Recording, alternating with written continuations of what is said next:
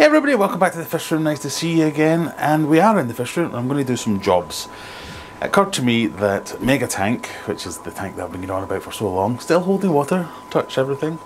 It's doing great, but it occurred to me the different tools that I need for an aquarium of that size. So if you're thinking about getting a bigger aquarium, your normal aquarium tools for your normal aquarium jobs just aren't going to cut it. So I just thought I'll do a quick video and take you through some of the things that we've got. For instance, if I want to catch a fish in one of my smaller tanks like these ones over here, you might use a net like that, or maybe you can scale it up to a slightly bigger one. Megatank, I use this. So that's the kind of thing that we're talking about. Everything's the same thing, you just need bigger. So nets, and when I might use a algae scraper like this, a little sponge on a stick to get in and get all the algae off. Megatank gets a mop. I actually really like this thing, it's brilliant. It's obviously a floor mop. You need to be careful, you're not going to get something that's going to scratch anything properly, but this is a nice changeable sponge on the end. You do get some that have like medications and things like that, antibacterial stuff built in, but you just want a normal sponge and you can get in. And so as I don't drop water everywhere, once I've scraped Megatank down, you get a good squeeze out. I don't know why that pleases me so much, but it does. Even food's on a different level. You need some tweezers to get fine things out the bottom of the tank. Megatank needs one of these.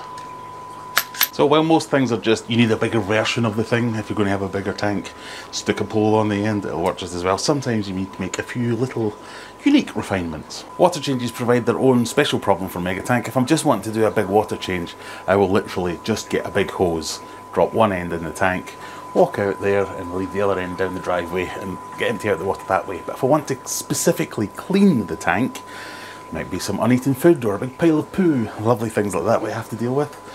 In my normal tanks, I would use my gravel vac or something like that, which I can't actually find at the minute.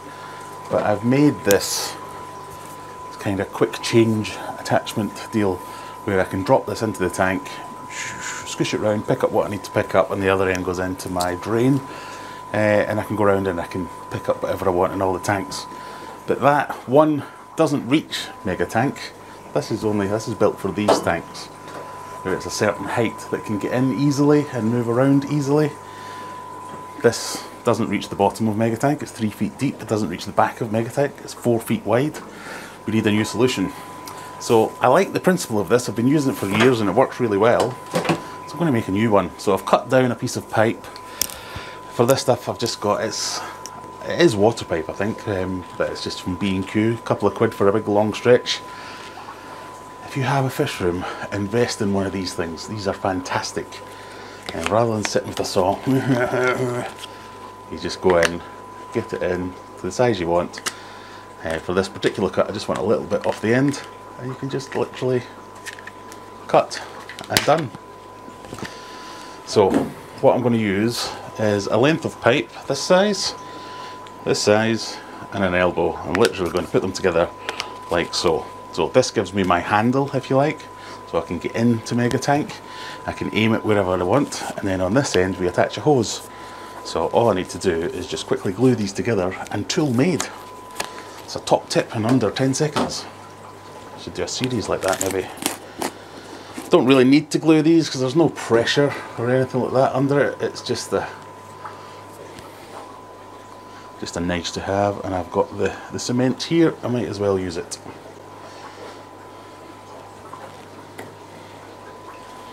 And it smells delightful.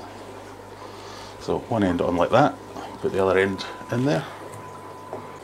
10 seconds and it's job done. The next part of this is finding a piece of pipe of a suitable size. Not always available, but when you have a fish room for a few years you tend to amass these things. So I've just got some clear pipe like this, and I'm going to use a push fit. If you can see very clearly there, it's exactly the same size as this.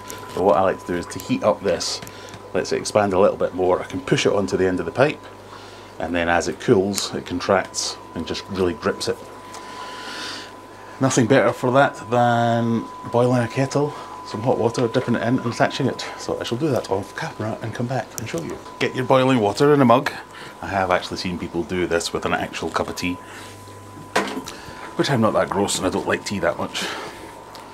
Dip it in, Just hold it for like maybe 5 to 10 seconds, get a bit soft enough that it's pliable basically. You should be able to tell by feel, it's not rocket science. Give it a little bit of a waft. And it is a feel thing, because if you go too far sometimes it can be too pliable and then you can't get enough pressure to get it in. But you just want to get it big enough that you can get it over. Come on Graham, you're on camera, you can do this.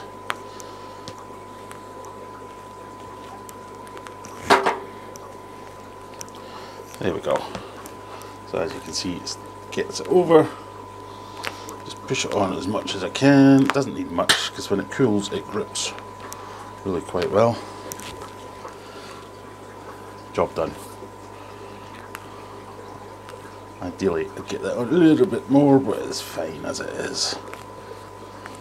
And I now have my DIY gravel spot vac.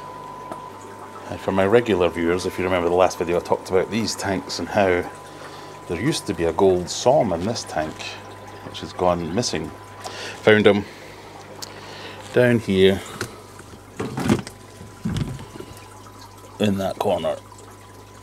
I don't quite know how he got there. That had a lid on it, and these two bags were sat on top of it. Since we're in the fish room, I asked about my Oscar tank. I've got 3 Oscars and a Severum in this tank, and they were just really skittish in the last video. I asked if any ideas. The 3 main ideas were put the tank higher up. Can't do that one. I don't have any tanks big enough that are higher up, so maybe that's more of a long-term thing. Put in some floating plants, so we put in a whole bunch of floating plants, and give it some more hides.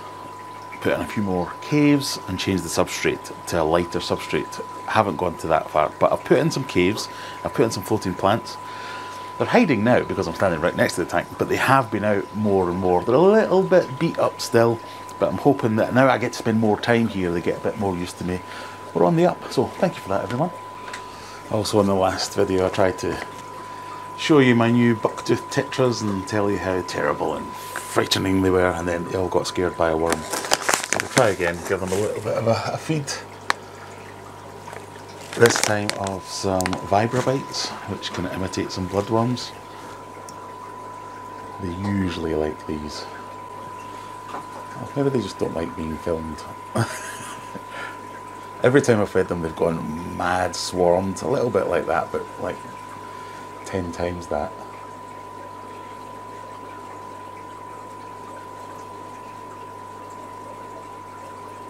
They are in the middle of a water change and I'm stood in front of the tank. Maybe I'm just putting them off. But these are really interesting fish. I can't wait to get a big tank set up for them and show you them properly. So I've got my little corner over here where I keep my mega sized tool for Megatank. And once you've got the right tools and if you've made them, it's no more difficult or arduous than any other cleaning or maintenance operation.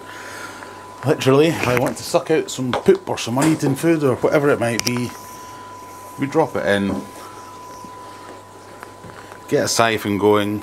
There are a million ways to do this depending on how you like to do it. I go for the old swallow a gobful of mucky water, stick it in the drain, and we're away and we're cleaning.